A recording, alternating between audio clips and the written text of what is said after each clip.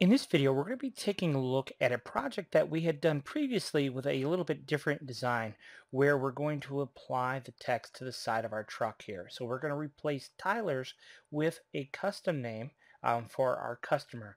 And we're also going to swap out towing with a different word as well, just to give you a good understanding of how to make these types of manipulations quite easily in CorelDRAW. So this is a design that you can have, and then we can customize the side of the truck with any kid's name that we want. And that, of course, is what's actually going to sell the design. Anything that we can sell that's customized, our clients are really going to appreciate. So let me show you how we're going to do this. The first thing we're going to do, of course, is import the EPS file that you would have downloaded. So whether you purchase the design or part of our Design of the Day membership, you'll get an EPS version. So there is the EPS file. Okay, so this is a vector file, and we are going to right click on that and ungroup it. And here, of course, is the existing text. We've got Tyler's here. And so we're going to go ahead and dispose of Tyler's. We don't need that. All right, so there's a lot of different ways to accomplish the same task here inside CorelDRAW. So I'm going to just kind of show you one way of going about it that I think probably is the easiest way. All right, so what we're going to do here is we have this piece of the truck. Let's go ahead and just give it a different color so you can see what we're working with.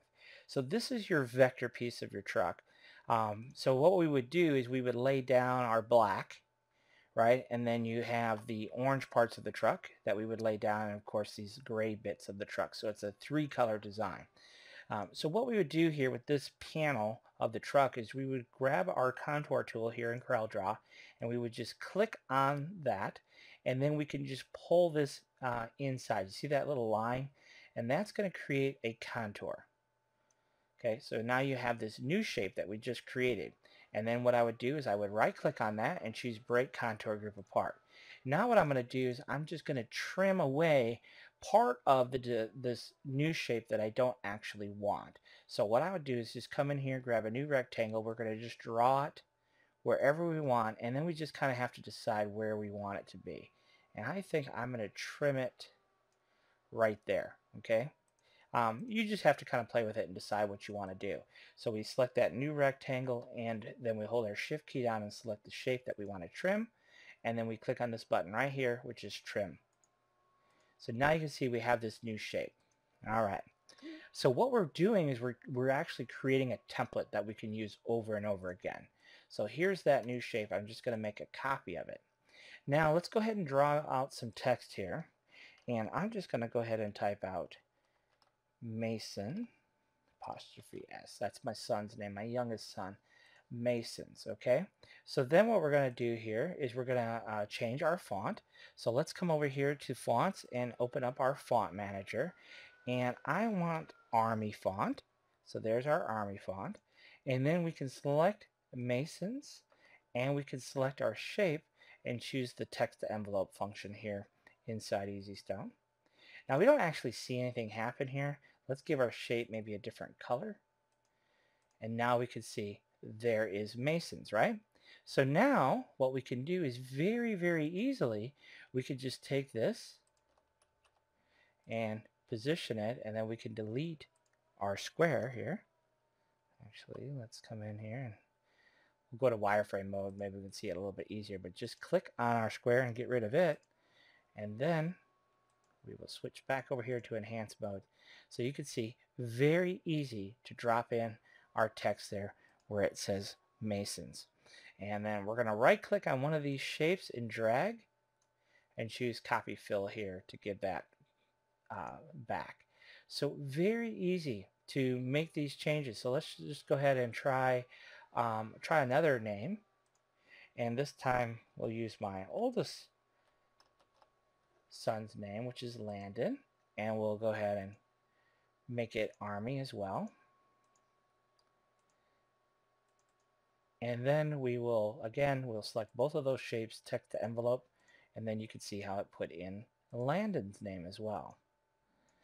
We'll go ahead and go back to our envelope tool and clear out the envelope, and we can go ahead and let's just say we want I don't know. Um, let's try Joseph's. Okay. And then again, we'll select text to envelope, and you can see how nicely it puts in Joseph's.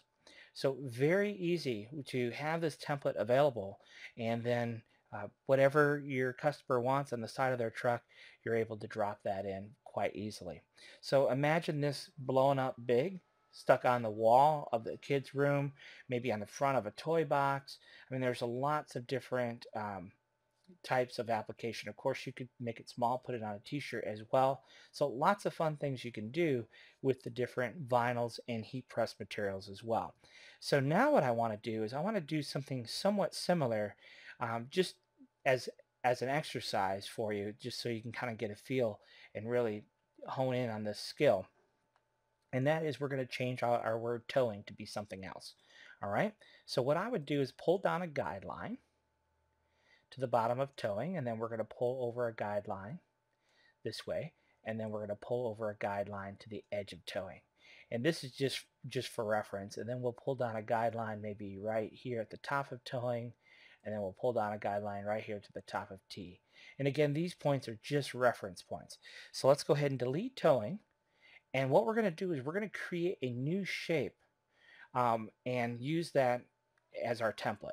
So what we're going to do here is grab our 2-point line tool, and we're going to snap from intersection to intersection to intersection to intersection. Now we're going to switch tools and go to our 3-point curve tool, and we're just going to kind of mimic 24-hour towing here. So you can see just like that. So now we have our new shape there, and if we give it a color, you'll be able to see our new shape.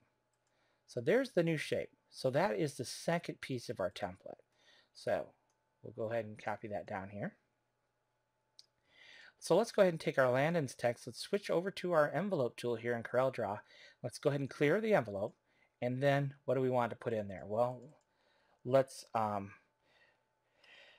just try fix it. Okay, 24-hour fix it. All right, so we have our text. Again, our text is in Army font. We're going to select our new shape that we just created and choose that text to envelope tool here in EasyStone. And again, we don't really see anything happen, but there it is. There's fix it. So now we can take this and this. We'll hit C and E. Now we can't see it because the text was created before the shape. All right, so there's our shape right there. So we can just kind of, we can hit Control page down, and what that will do is it'll gradually push our shape down, down, down, down, down, little by little by little. And then, but anyhow, you can see it looks great. Let's go ahead and delete our shape here. And let's go ahead and right click to get rid of our guidelines. And so now you can see we have 24-hour fix it, Mason's 24-hour fix it. So that is how we can make these little changes, and we can definitely sell a lot more product if we have the ability to quickly customize something. We can have this design all done up except for the text on the side of the truck, and then when the customer comes in and says, hey, I want my kid's name on there, no problem. You're going to be able to knock that out because we have these two custom shapes now. We can leave that as part of our design file, and then any text that we want to slide in there, bam, we're going to be able to slide it in there and personalize this design for our customer. So I hope you enjoy this one. I hope you try it out, and more importantly, I hope you master those techniques, because they are really that simple, and these have lots and lots and lots of applications. And so we try to show you a bunch of different design ideas of different ways to utilize the same technique, but hopefully this gives you a little bit more insight on working with envelopes with text here inside CorelDRAW.